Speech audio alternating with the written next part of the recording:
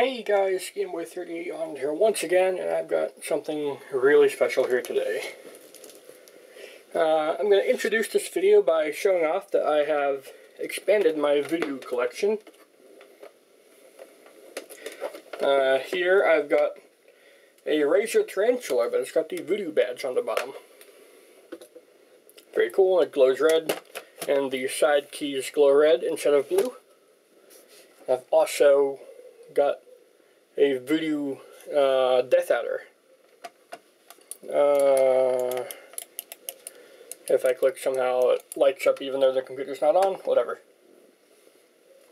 But yeah, this is a, I guess, okay-ish rubber dome keyboard from the time. It's by no means great today. I mean, it's passable if you want to type on it, but for gaming, you'd probably want something with a little bit more responsiveness. I'm going to wind this back up here and show you what I currently use. Nowadays, I use a Razor Black Widow Chroma. It's not too bad. It's got the Razor green switches, which are the Cherry MX Blue knockoffs.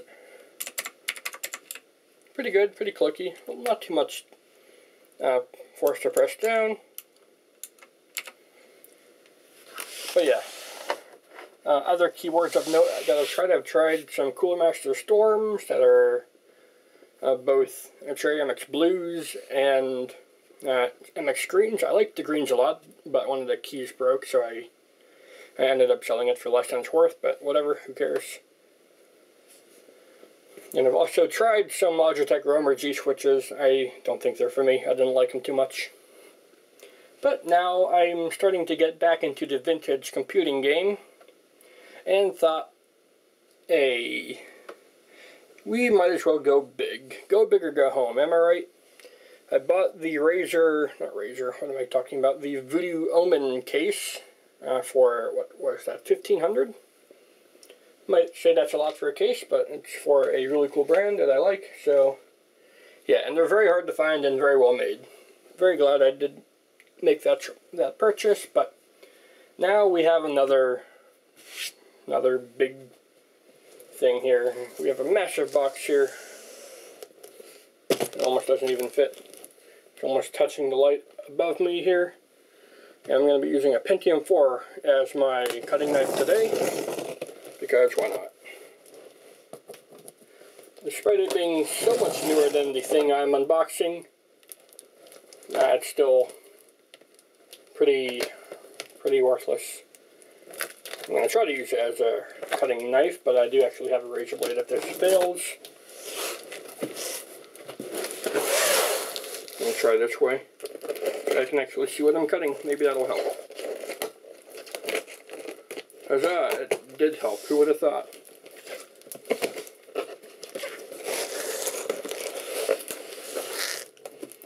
This box is pretty worn, but oh well. I specifically asked this to be double boxed. There we go, that's one side. And it does seem to be pretty well packaged. There we go. Pentium 4 did okay. Maybe I'll use different processors for each unboxing video I do in the future. This shows a lot of newspaper, a lot of packing. Wow, is this thing big. Even some, like, streamer thing? Look at this. Why? That's just going to be lost and be annoying. Alright, so it's not quite double boxed. But, oh man, that's heavy. It's not quite double boxed, but it is still a really good packing job here. Toss that away. And we get to the meat of the video. We have more streamers. Is this to celebrate the fact that I won the auction? I'm sure other people may find this video who are actually bidding against me, but yeah, I guess I won the auction. A big rectangle. Pentium 4 comes up via our knife. Yeah, who would have thought that LGA socket processors make for good knives? You wouldn't use one to defend yourself with, but you could certainly use one to threaten people. Alright, the keen-eyed among you might already know what this is, but yep, let's fully unbox it before showing and telling what it is. Or, I guess, whatever. English is hard.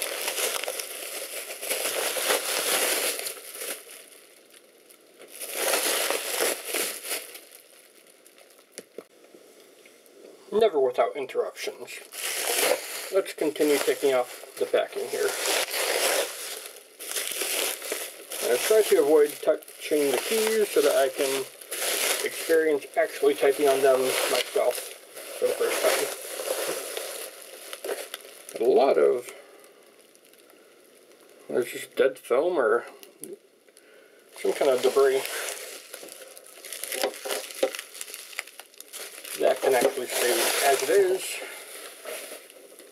All this bubble wrap can go away from me, behind me someplace. And now, here we have it. This is a legendary IBM Beamspring 5251 keyboard. Supposedly the best feeling keys on the planet. It's got some kind of debris on it. I don't know what it's got on it. Some very hard, thin material. Seems to be coming from inside the keyboard almost. Is that the dead foam? I need to replace all the foam bits? Probably. Let's be honest, that's likely what it is. What is this?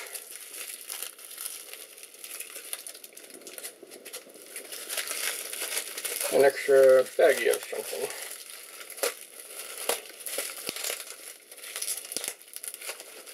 So yeah, I've been wanting one of these keyboards, just any IBM Beamspring, for years. Alright, so this is some cable clamp that is used to clamp down on the cable and hold it in place.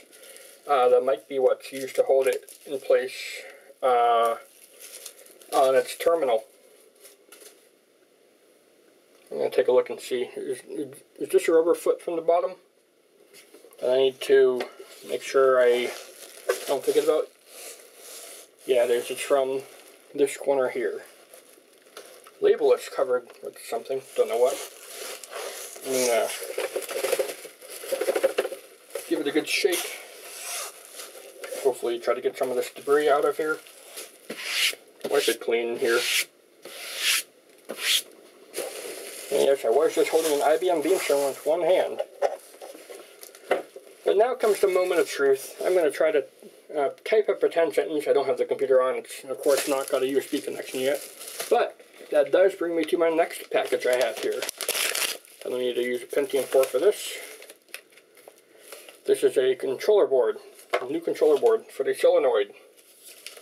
Made by a dude named XWhatsit. He didn't have any more of his main controller boards, his converter boards. But he did have the solenoid thing intact, or in stock. And I'm just going to hold on to it until I can get this thing converted to USB. Because I really hope to restore this thing to some degree.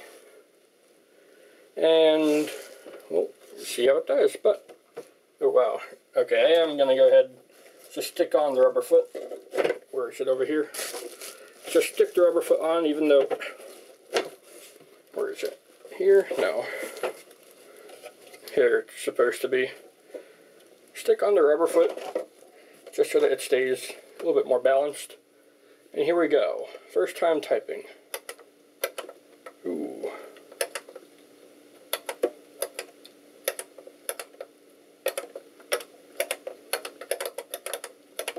That does feel really nice, I'll give it that.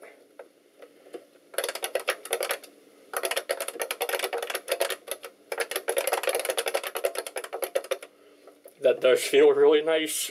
Wow. Like, It's not mind-blowing, I will give it that. It's not mind-blowing. But it's certainly no pushover.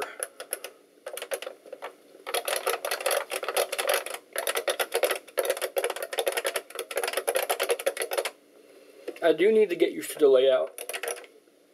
No proper arrow keys anywhere on the keyboard except for here for left and right. Can you even see that? I hope you can. Way over here, there's the arrow keys. But yeah, this is something.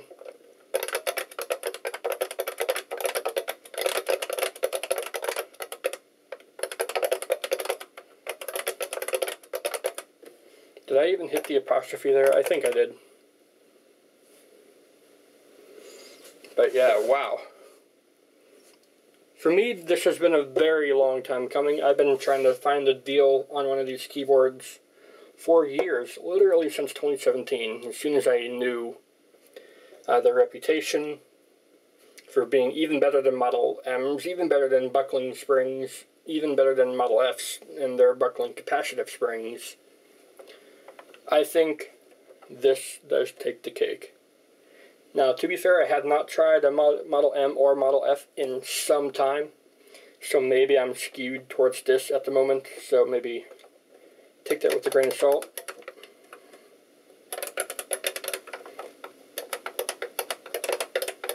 But yeah, listen to that.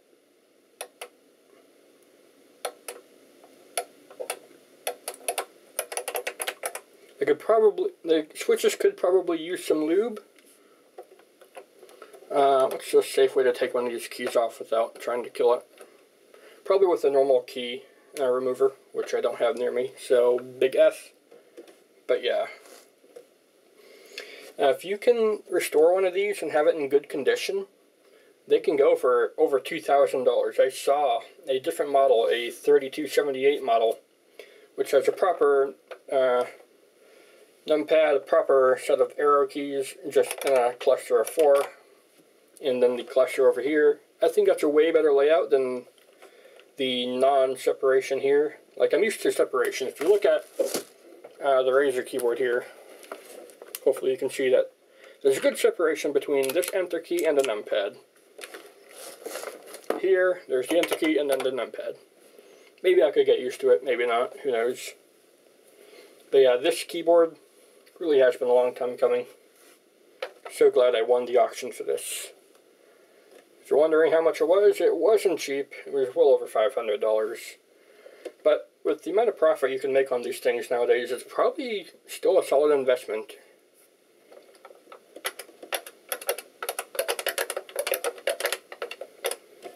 Yeah, I wish I could get everything in right now and plug it right up to the computer, calibrate it, and type on it with the solenoid. That's what I want to do so bad, type on the solenoid. But you can only do so much right now. I'm looking at some of the legends on the keys, and we have the normal layout almost here. We've got that tilde, 1 with, is that an exclamation? Maybe that's an exclamation, that's the same. 2 is that's the same. 3 and 4, pound sign and dollar sign, that's the same. 5 is %, but 6 has like a weird legend on it. Maybe I'll get a close-up of this. Alright, I'm getting a feel now of some of the keys. If you look, there's quite a bit of key wobble. Now, I'm not sure if cleaning the keys will help with that.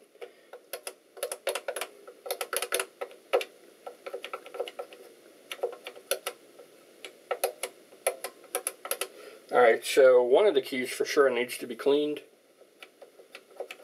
The O key is not getting a click.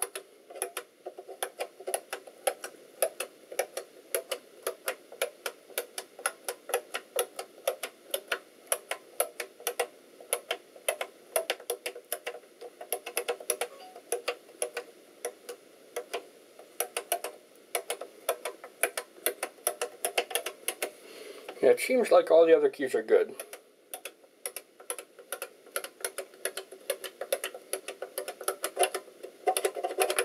feel the key is definitely binding. If you press up on it and press it, it like scratches against the casing. Same for the insert delete key. That may have been used a lot.